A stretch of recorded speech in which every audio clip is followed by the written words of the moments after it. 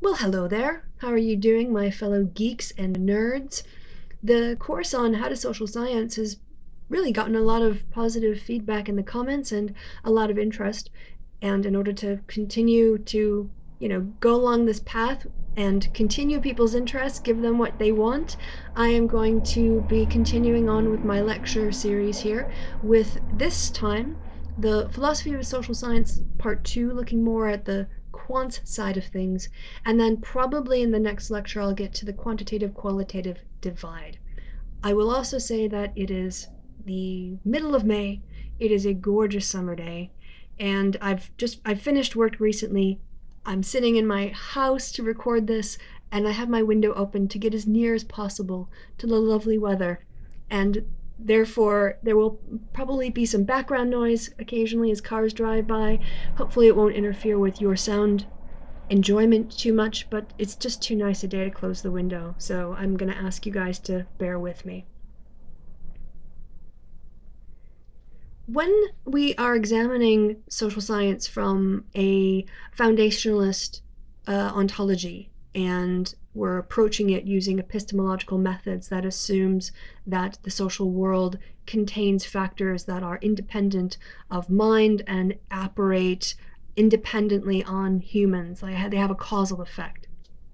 That is the position that we're going to be taking up in this lecture. So the last time we thought about the role of meaning and values and the way that we construct our understanding of reality, of what reality is based on our perceptions and how societies can be pools of knowledge, all that kind of stuff, the way that things are socially constructed, basically. But in this lecture, we're now going to be adopting an approach that relies on statistical inference, and therefore we need to talk about causal mechanisms, and we need to test hypotheses in order to investigate or to test theories. Basically, we're using hypotheses to evaluate the strength of our theories. What do we mean by theory in this context? As you know, the word theory has unfortunately been used in common everyday language to mean conjecture or opinion or speculation. Anything that is not based on facts can be called a theory. However, in the sciences, and when I talk about the word theory, and when I use the word theory when discussing social science and social investigations, I have a very specific idea of what the word theory means based on my research question and data and the things that I want to, understand about the world at the end of the process. So in the sciences, and that includes the social sciences, a theory is a logical explanation of the manner of interaction of a set of phenomenon, or a set of phenomena. It may contain a testable model of the manner of interaction of that phenomena, be capable of predicting future occurrences, and be capable of being tested or otherwise falsified through empirical observation. Let's use something from the natural sciences. The theory of evolution is a logical explanation of the manner of the interaction of a set of phenomenon, that being time, sexual selection, and natural selection combined with reproduction and variation. Those are the phenomena that work together to produce the outcome that we observe as the evolutionary process. That theory, with those various components, therefore contain a testable model of the manner of interaction of those individual elements to produce the phenomenon. If we understand how the theory of evolution works, we should not be able to, say, predict specific occurrences of evolutionary variation, but we will be able to predict that variation and even speciation can occur, maybe even in short time periods, as we've seen with some of the fruit fly results and other microbes when they do a lot of repeated testing and with smaller, simpler life forms in order to get more generations through. And of course, this set of logical explanation of the manner of the interaction of phenomenon is being capable of being tested or otherwise falsified through empirical observation. We know that if we find, rabbit bones in, when alongside dinosaur bones, I don't know all of the very, like the Cambrian explosion, I don't know all of the order in which those happen, so I don't want to make a fool of myself. But if we found rabbit bones next to dinosaur bones, we would have either a hoax or a really serious problem for the theory of evolution. So it is possible that we could come across evidence that would make us rethink the theory because it's been shown to be wrong. And the capacity of being shown to be wrong, and that test of the null hypothesis that I talked about last time, is really, in my opinion, the key that that separates scientific work from non-scientific work. That's not to say that non-scientific work, for instance, descriptive analysis, describing a phenomenon, is not scientific because you're not testing a hypothesis. That doesn't mean it's not worth doing descriptive analysis. You just have to realize that you don't get to make the step from description or correlation into inference and generalization. But I don't want to get too far ahead of myself. How do we develop theories? There are, I will say, two sort of main classifications, and then the third one, which is the iterative approach. Deductive theories, and that is going from a theory to the world. You have a theory of how the world works. You have an idea of a causal mechanism. Let's say again, like the older you get, the more likely you are to vote. From this theory of saying that the older people get, the more likely they are to become politically invested through the experience of paying taxes and interacting with government officials and their own interests being closer to what's happening in government. Therefore, hypothesis, the older someone is, the more likely they are to vote. The null hypothesis would be the age in years is in no way related to whether or not someone chooses to vote, or age is not significant when predicting someone's likelihood of voting.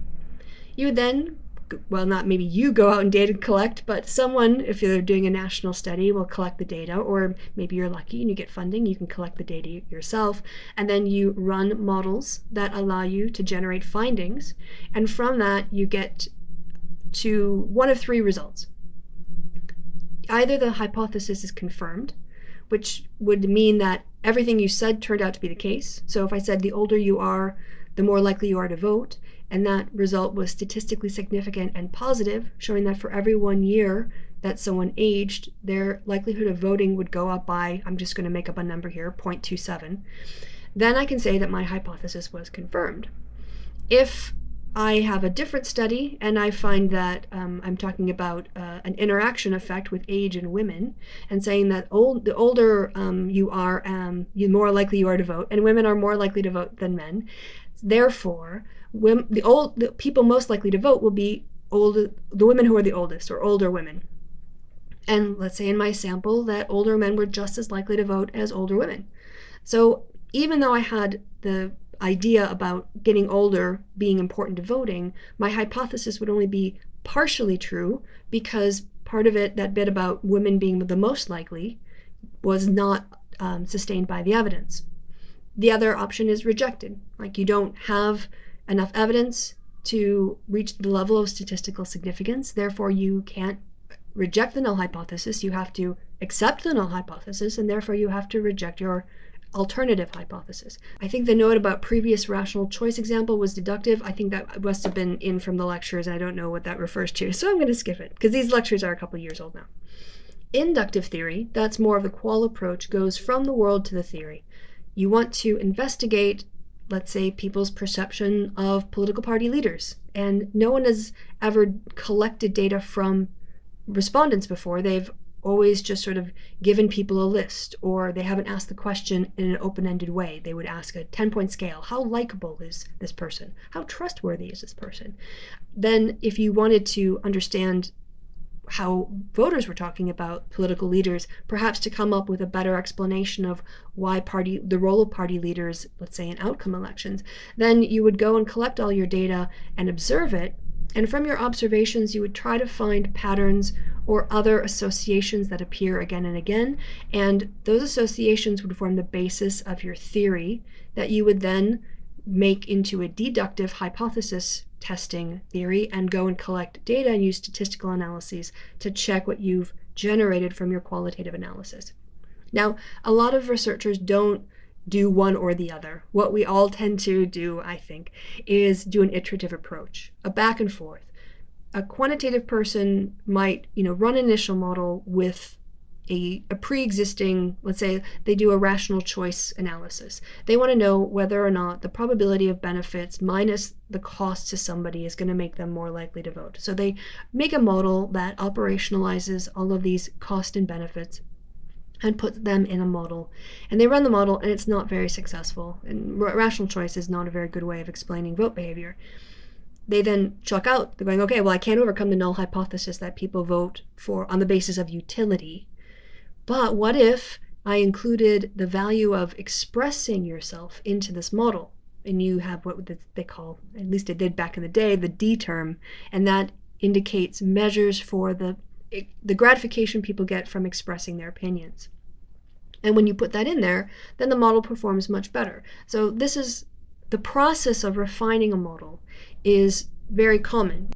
When Karl Popper talked about the being willing to throw out your theory if it's been shown to be wrong, it shouldn't be taken to too much of an extreme. Occasionally, what is wrong is that it's not that your whole theory is a problem, it's just one part of your theory is a problem. So you may have misunderstood how a certain component of your causal mechanism functions in a society, and you need to take that into account. Or there are other things that you need to include in the model to control for variation in order to isolate the effects. That's not to say that bad theory should stick around. I mean, phrenology turned out bad results all the time. It was unreliable because it was not built on a solid foundation. But we also shouldn't always throw the baby out with the bathwater. And occasionally, when we get a result from our theory that we're not expecting, instead of going right away, okay, well, the theory has just been falsified, so we can chuck it all out. There has to be a stage there, I think, where you go, okay, well, why was it? Was it a problem with the research design first? Was it a problem with the data collection? Was it a problem with the data analysis? Or, what was there an issue here that we should take into consideration that explains why the theory didn't work in this situation? So it's not quite as easy as, you get a result of falsifying a theory and then you just throw the theory out. There is that process of going back and forth between the world, inductively looking at observations and then deductively testing them. Deduction is reasoning that proceeds from general principles or premises to derive particular information. Using theories, the researcher deduces testable hypotheses. To test the hypotheses, operational terms are created. Data is analyzed to determine if the hypothesis fits the results or is refuted by the results. And the last step in the deductive process is that abduction or retroduction, taking the results of a particular result and inferring things about the theory. Using inductive methods, theory is the outcome of your investigation, not the starting point. Inductive methods start with observations and builds up on these observations to try to get to generalizations. It's used in exploratory studies where there are no established theories, and it's used a lot, obviously, in qualitative research. The theories that have been developed by inductive methods can then be tested deductively in other situations. However, merely observing patterns is not an explanation of the patterns. We must be aware that things can drive the pattern which might not be directly observable. There's a danger when using induction to not see the forest for the trees. Consider this excerpt from Bertrand Russell's Inductivist Turkey. The turkey found that on his first morning at the turkey farm that he was fed at 9 a.m. Being a good inductivist turkey, he did not jump to conclusions. He waited until he had collected a large number of observations that he was fed at 9 a.m. and made these observations under a wider range of circumstances. On Wednesdays, on Thursdays, on cold days, on warm days. Each day he added another observation statement to his list. Finally, he was satisfied that he had collected a number of observations statements to inductively infer that I am always fed at 9 a.m. However, on the morning of Christmas Eve, he was not fed, but instead had his throat cut. The thing here is that just because you observe something happening doesn't mean you can then generalize from that observation to the wider world. This would be I think, close to a hasty generalization fallacy. The key here is that you can't go from observation, even if you have a lot of observations and drawing conclusions in terms of a causal relationship. You have to use deduction to test relationships, to make sure that the source of the variation isn't just I get fed it every day at 9 a.m. because that's how the world is. what the turkey was missing was the underlying motive of why the farmer was so keen to feed him every day at 9 a.m. And that's because the farmer was looking forward to Christmas Eve when he would be feeding on the turkey. As I said, in reality, researchers use both deduction and induction as part of the research cycle. Generally, if you're looking at it from the social science part of things in terms of the scientific method, you generally have a theory. From that, you derive hypotheses. There's the data collection, generate your findings. Your hypothesis is confirmed, partially confirmed, or rejected. Then you revise the theory a little bit. Maybe you take into account some more variables, or you think of other things that might explain the variation that you found, and you control for that because maybe you've come up with something, an idea that refines the theory. Then you generate another hypothesis, and you do more data collection and generate those findings and test whether your revised hypothesis has been confirmed, partially confirmed, or rejected. And then you take it back to the world and you revise your theory. That's more accurately the way that knowledge is produced and that science is done. We've talked a lot about ontology and epistemology, and now we're coming on to methodologies. Methodologies versus methods. What is the difference? Methodology goes to the question of how do we know? Methodology is an investigation of the concepts, theories, and basic principles of reasoning on a subject. Think of methodologies as a toolbox, and methods as the tools within the toolbox. When it comes to quantitative methods, ontologically, we're assuming that social reality is an objective, external thing that's out there that we can observe and measure. It normally proceeds from a positivist epistemology using the ideals and practices of the natural sciences, including the scientific method. It tends to use deductive approaches where an emphasis is placed on theory testing or model competition, and examples of quantitative methodologies include statistical methods to analyze data and to test or compare models. So the methodologies here, the way that we will know about the world, relies on statistical methods of analysis. Qualitative methods, on the other hand, ontologically assume that social reality is constructed by the social actors themselves. It normally proceeds from an interpretivist perspective, rejecting the ideals and practices of natural science, and instead tries to understand how social actors perceive, interpret, and operate within their social realities.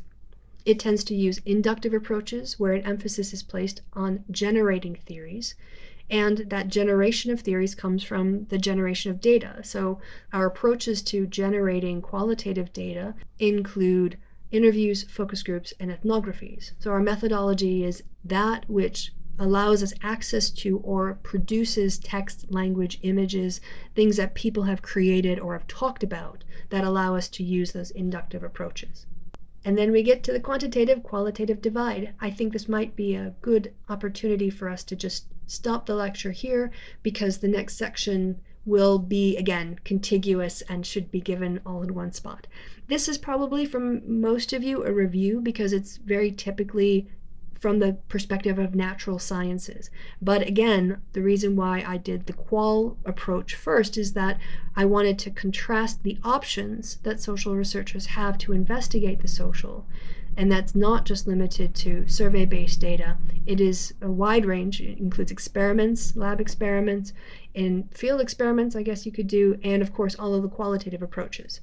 And keeping this array of toolboxes and tools in mind as we go along, it's a good way to think about it because as you start to think about research questions, you can see that a researcher could, in theory, perhaps do an experimental investigation, do a survey-based investigation, and then do interviews and try to observe the phenomenon in interest in 3 different modes.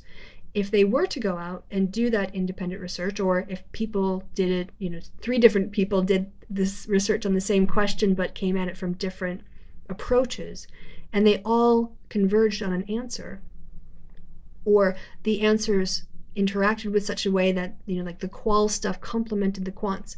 This, I think, is, a really good way of this triangulation of becoming more certain about what we're identifying in the social world. Another lecture that I think I might have to add, because it's not in here, but since I have the time, why the heck not? There is a whole thing I didn't have a chance to do in the course on the important role that feminist critique has played in improving social science, and in particular, questioning the values that were imported from the natural sciences that treat the things that you're studying as objects and not really looking at the human relationship between the researcher and the subject or participant. And I want to, unpack that a little bit more and show how that critique has really improved research done in the social sciences. All that's left to be said is that I've been Kristi. You've been a nerd and a geek, and that is what makes you awesome. And I will see you guys in the next lecture or in the next video. But either way, it'll be pretty soon. Bye.